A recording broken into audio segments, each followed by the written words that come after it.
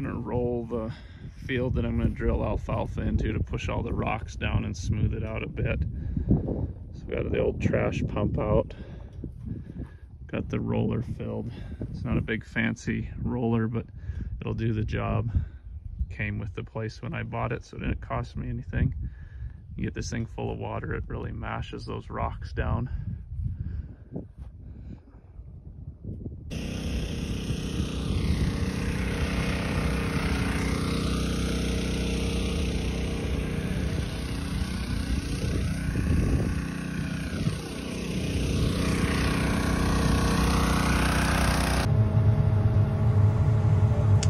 Well, my hitch pin, I guess, wasn't long enough.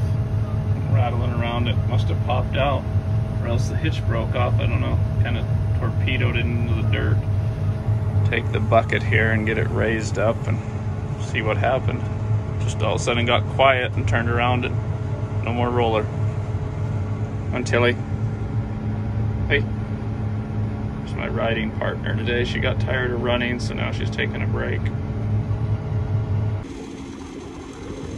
Okay, I'm unhooked. It looks like it hit right there. I don't see the hitch pin anywhere.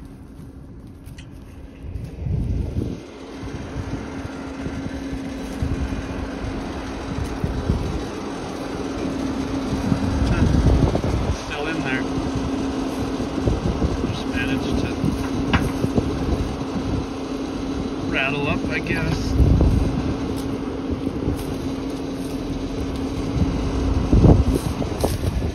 Stuck it quite a ways in the dirt. Put the jack down and get it hitched up and keep going.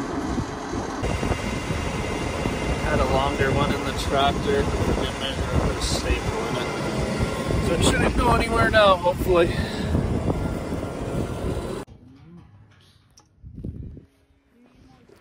Today we're pulling CIDRs out of the cows that I'm going to AI. The wind has been so bad that I just can't even narrate while I'm doing it. So I just get them in the alleyway and pull them out and then put them in the bucket. And these are 14-day CIDRs and I only use them for 7. So I'll clean them later and then I can reuse them next year if I put them in a sealed bag. And then I give them a shot of Ludal ice. And Betsy will explain what that does to their cycle. And then 66 hours we'll time breed all these cows. We don't heat detect or anything, just straight time breed them. It's just easier. I don't have the time to go through that process.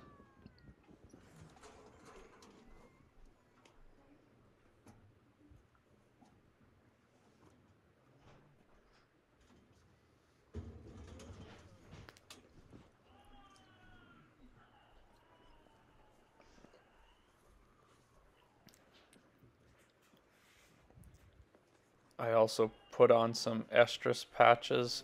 It just helps to see which cows are cycling and how many of them are coming into heat. So I go out usually the day or evening before and just get an idea on how the cows are cycling and how it's going to work.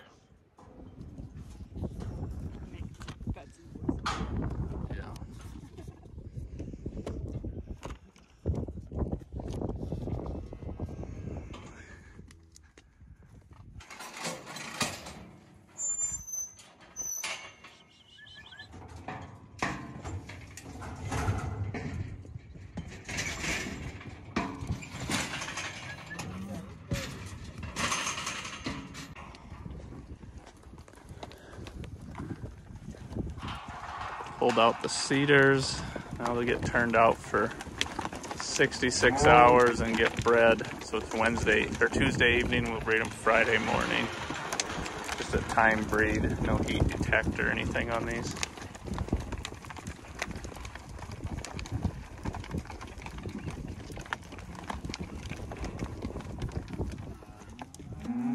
So Reece went over how artificial insemination works and the protocol he's using, which is a co-sync with a CIDR. So I thought I'd get in touch with the veterinary medicine side of things and actually tell you more about the bovine cycle and then how we're manipulating it with the hormones to make them ovulate when we need them to, so we can get the semen in there and get the babies that we want. I went and got all my vet notes out so you could actually see how this process is working on the hormone level with the cows.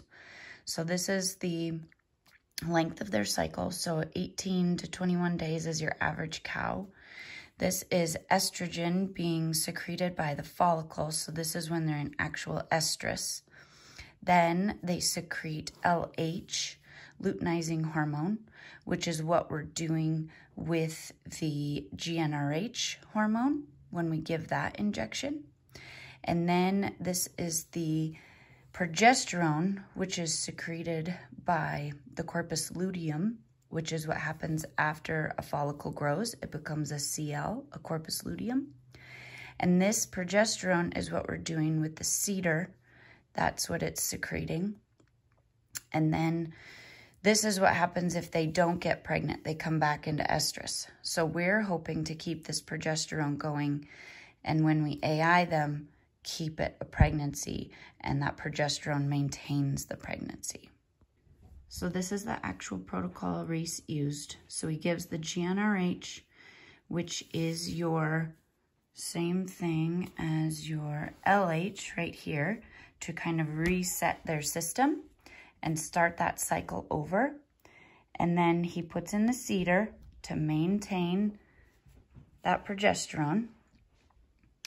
And then he gives prostaglandin, which is luteolase, to get them to reset the cycle. So he's essentially short cycling them so that they ovulate when he wants them to. And then we give them another GnRH. So we're going back to here in the cycle. So it brings all of this in a smaller 7-day window to reset their system so that we have control over the ovulation phase. So these are the hormones we used, and the timing windows. You can see day 0, 7, and then 10 is when we actually AI. So I hope that's helpful. Bovine repro is very confusing sometimes, and it took lots of years of practice to get it in my head. Here we are on AIing day. It was again too windy to talk or narrate while it was going on. I hire my neighbor Mike to AI my cows. I only do 40 or 50 a year, so I wouldn't get good at it enough, and it is kind of spendy, so I don't want to take the risk of not getting them bred by not being experienced. So what he does is, with his left hand, he rectally grabs the cervix, and then he feeds the pipette in, and once he's in the uterus, he injects the semen.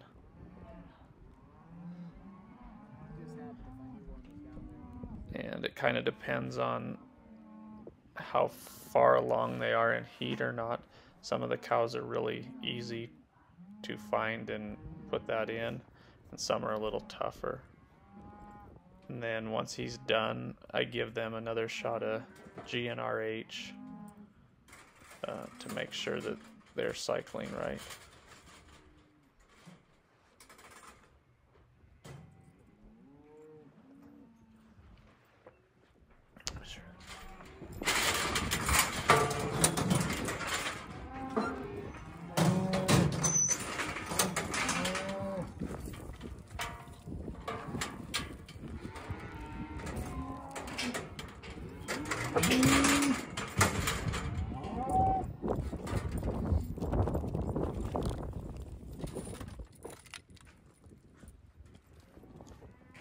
These cows will go on the forest reserve, so I'm also putting collars on them while they're in the chute so I don't have to get them back in.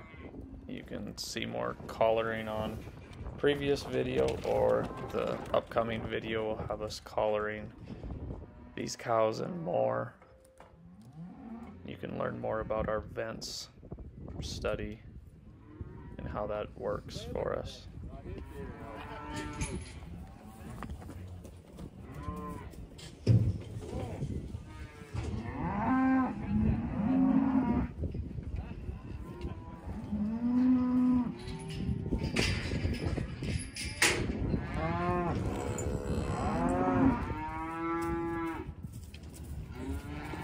Betsy's working, so he's gone.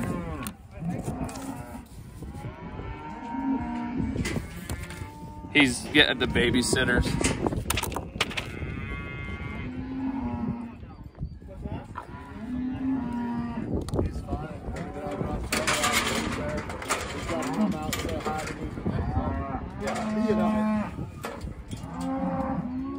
Yeah, I get a mic report every now and then. Yeah.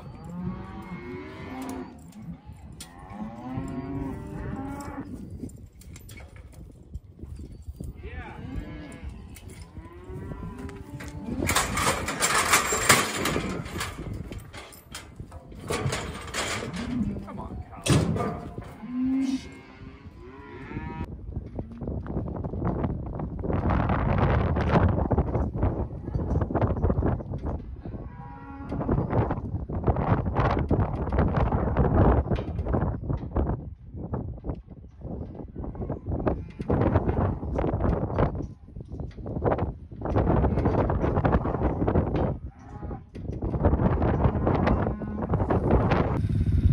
Go! My irrigating helper today, and the old dog got tired, so he's giving her a ride. And Addie's with me. Quentin is finishing up rolling this pivot for me.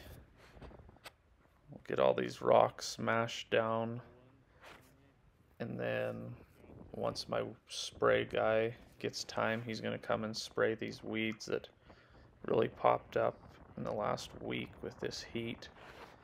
And then I'll drill in alfalfa and grass, and this will be ready to go.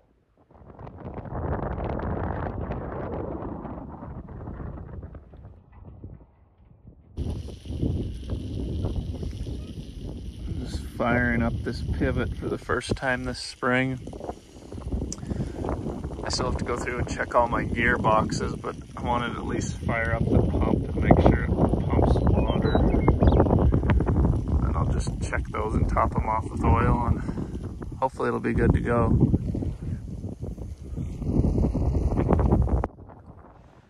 We turned these heifers out onto green grass in Deer Lodge. This 20-acre lot never got grazed last fall, so the grass is really good on it. Turned the bulls out with them earlier today. They'll be here for about a week. Then I'll haul them to Avon, where they'll spend the summer. Thanks for watching this video. I hope you enjoy the random spring work that we've been doing. And tune in next time for our vents collaring. See you in the next video.